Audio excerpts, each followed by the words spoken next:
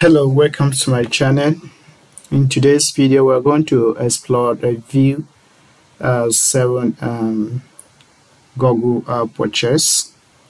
We are going to look at how we can purchase an item using Google Play V7, just as here in the commit history.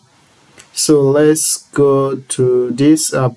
Please, if you have not watched the V6, which is 6.0 video, please go and watch it. When you watch it now, what you just need to do for you to be on V7 is to come here and change these things. There are just two things which we have to change. Come to where you specify your libraries. Sorry, it's the app module. Now the minimum SDK in the previous version is 19. Meanwhile, for you to use V7, you need to use a minimum SDK of 21. You can check your Google documentation for more details for that. But this particular minimum SDK must be 21. For now, I do not change another thing. Now, another important thing, remember you want to implement the V7. This is the highest one which has been suggested here, and I upgraded to V7, and this does not break the code for in-app purchase. So I believe you will try it out and it works.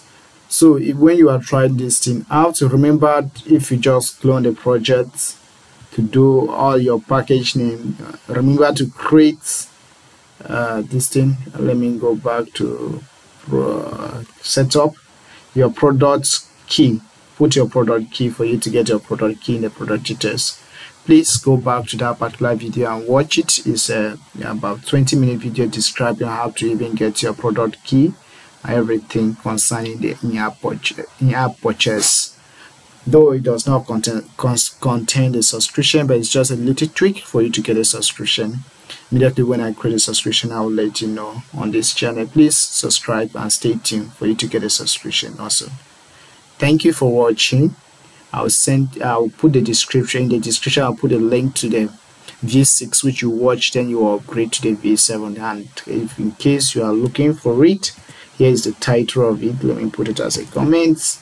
This is the title of the Master Google Play app purchase in Android Studio, Billing V6 Library 6.1.0. So that is it all.